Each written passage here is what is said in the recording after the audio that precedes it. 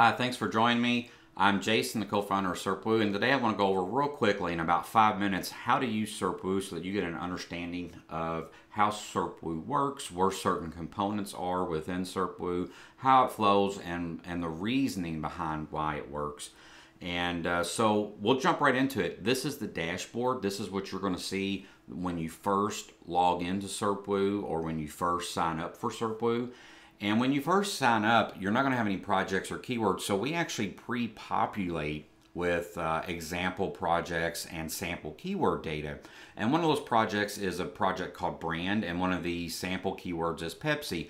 And the reason why we do this is because when you first sign up, you're not going to have any projects or keywords. And when you first make a project and you first make a keyword, that's when we start tracking data from that date going forward. So if you import a keyword in today, you're not going to be able to look at the past 7 days or the past 30 or the past year of that keyword because you just put it in. So this is why we provide sample keywords and example projects so that you can actually see how this is supposed to work. So that while you're collecting data on your keyword and we're analyzing it for you, you at least can see and figure out how SERPWoo works. Now when you first log in, the dashboard is what you're going to see first. And this dashboard happens to be for the brand project with the sample Pepsi keyword. And what we're looking at with the keyword Pepsi here is all of these websites for the past 28 days from April 2nd until April 29th. So this is the range here, and you can see that each one of these lines happens to be a domain or a URL, and how those domains and URLs have moved in the last 28 days from first position to the 20th position. Now you can change the date range. All you have to do is go over to the calendar icon, and you can set specific dates for both ends of the ranges. Or you can actually say, you know what, I just want to look at the past 14 days or even the past year if you've got that much data.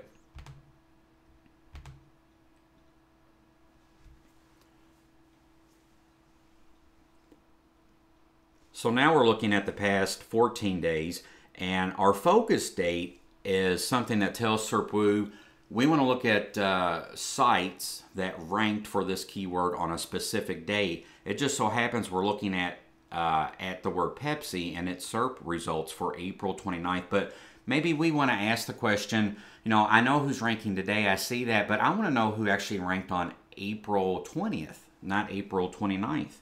Well, you can do that easily with our focus date, so we'll go to April 20th.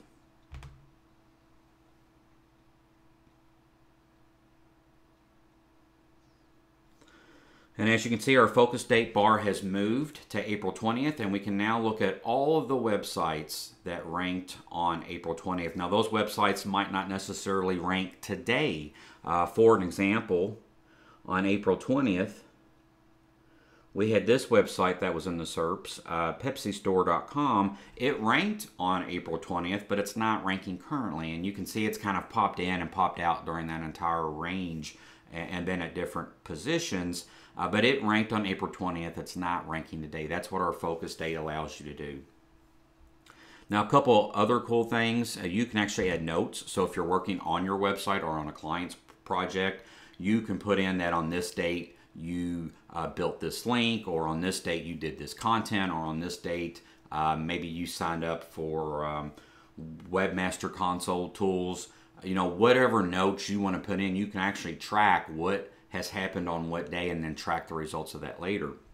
You can also get reports for this particular keyword if you want to get a CSV or PDF report.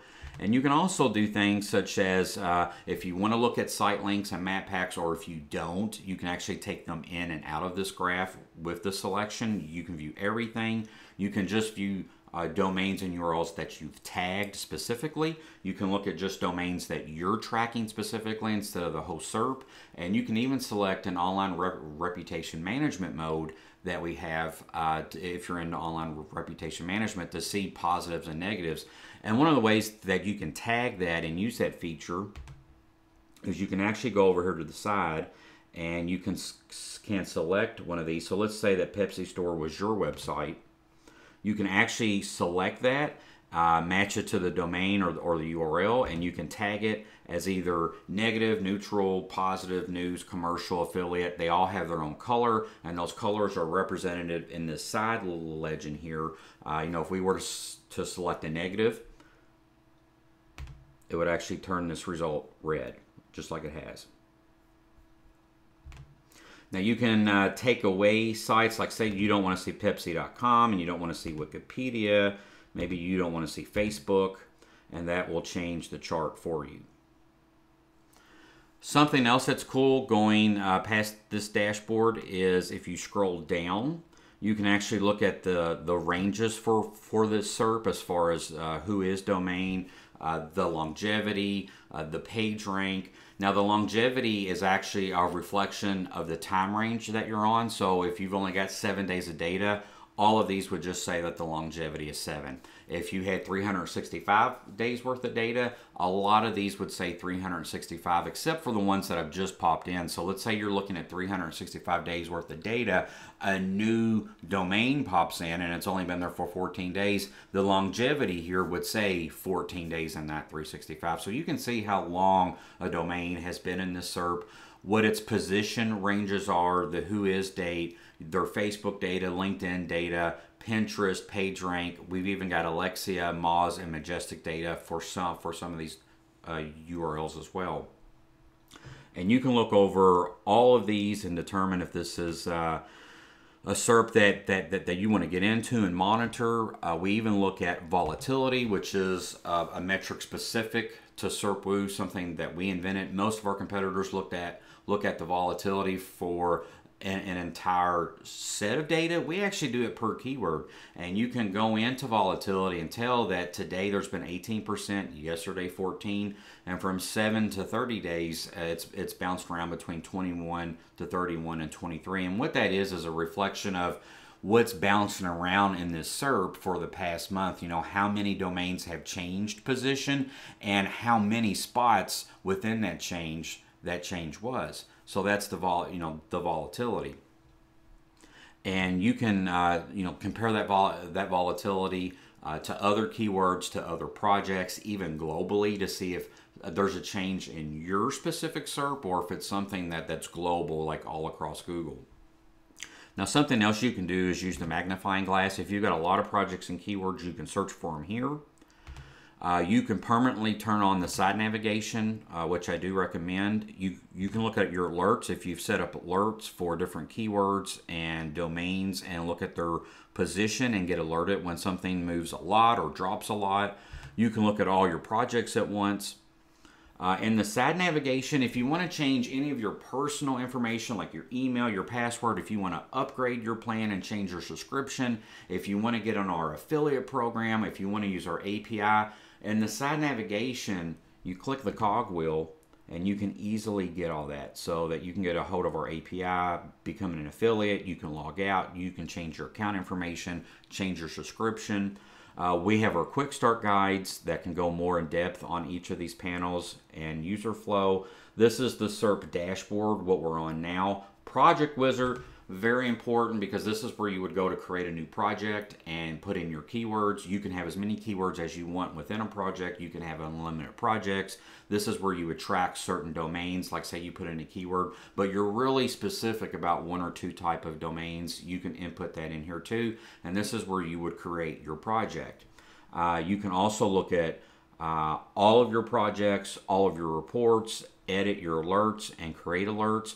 You can even go into Quick Glance, and Quick Glance will show you very quickly at a glance the domains that you are tracking and what projects they're in and the keywords that they are.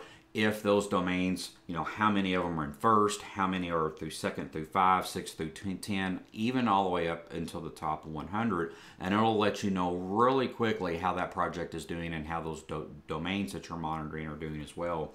Our keyword finder, something that I'm very proud of. You can go into Keyword Finder and you can put in any keyword you want. We're looking at Best Keyword Tool here, and very quickly you'll get a list of keywords that are not available in a lot of other keyword tools. You can look at all the information that other people provide you, like these keywords, the competition, the volume, the PPC. You can add these keywords from this display right into a project and start tracking them without having to go back and add it into a project. You can do it all right here. You can even look at this legend here.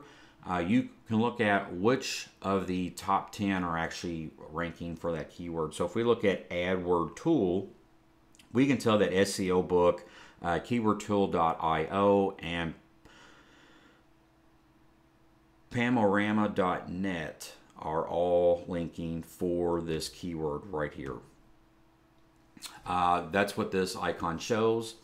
You can also go into Global Stats, and Global Stats will show you very quickly what's happening across all of our keywords as a whole. So if you've got a question about an algorithm shift or something in your niche, maybe it's just something that you've noticed about Google Spain, maybe it's something that you've noticed just about desktop, maybe it's something that is affecting keywords that have over 10,000 in volume. This is where you can see that.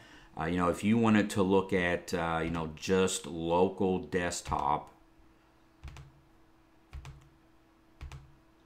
you can compare local to desktop right here if you wanted to, as far as global volatility. Scrolling down, you can actually compare countries if you wanted to, like the United States against Argentina.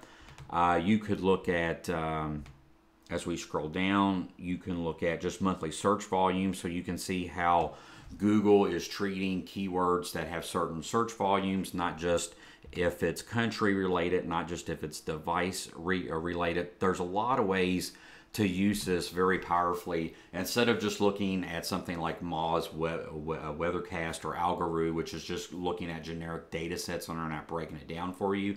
So if you had a question about algorithms or your specific industry, you could come in here and look at it. But that's pretty much in a nutshell, real quick version of SERPWoo. We're going to go back to the SERP dashboard here.